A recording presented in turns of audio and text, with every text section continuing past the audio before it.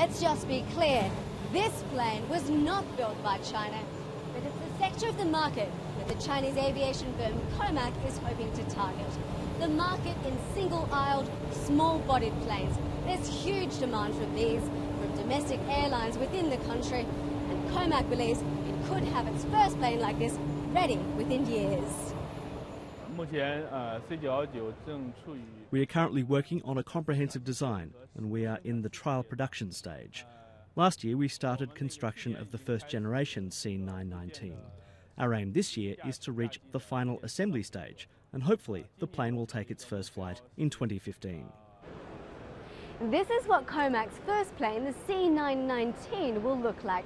Tens of millions of dollars have been invested into developing this plane, and Comac says it has 400 orders from 16 firms.